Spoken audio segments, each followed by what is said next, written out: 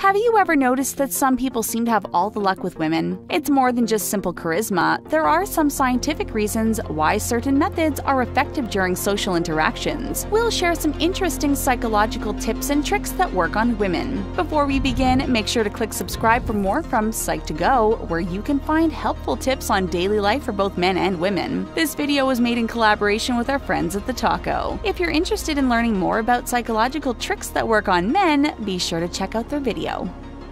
Mirroring. They say opposites attract, but at the end of the day, we tend to like people who are similar to ourselves. You don't have to pretend to be a clone of the woman you're talking to, but by subtly mimicking her behavior, you can easily pique her interest. According to New York University researchers, this is known as the chameleon effect, and it happens when people unconsciously mimic one another. Try to consciously mirror someone's body language, gestures, and facial expressions and see what happens. Compliments.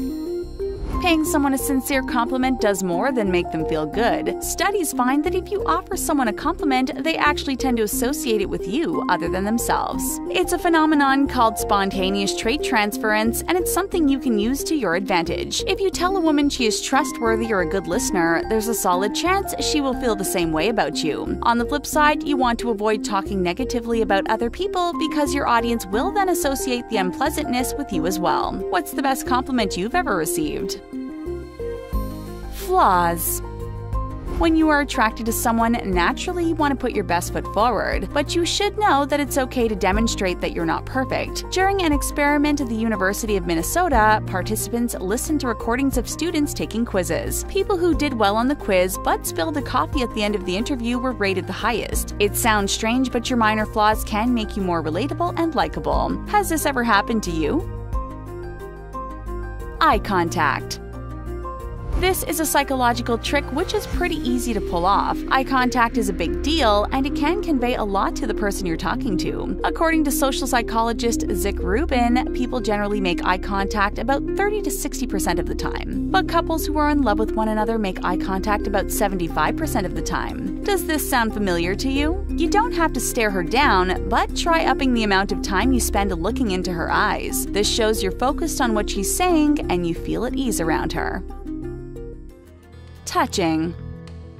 Subtle body contact can be a great way to let someone know you're interested and enhance their attraction to you. Now, obviously, you always want to make sure you're not making anyone uncomfortable, but try a brief touch on the arm when emphasizing a point the next time you're talking to a woman. One experiment conducted by the University of Mississippi and Rhodes College showed that waitstaff who briefly touched their customers on the hands or shoulders earned much larger tips than those who didn't. Availability.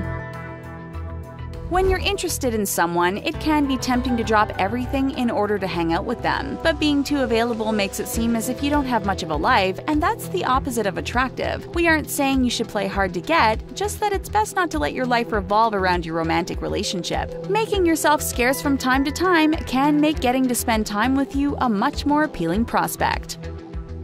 Benjamin Franklin effect.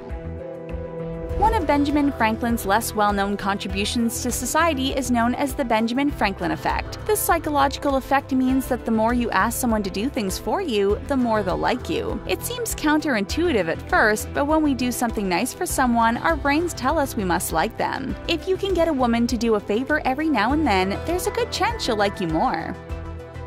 Open up.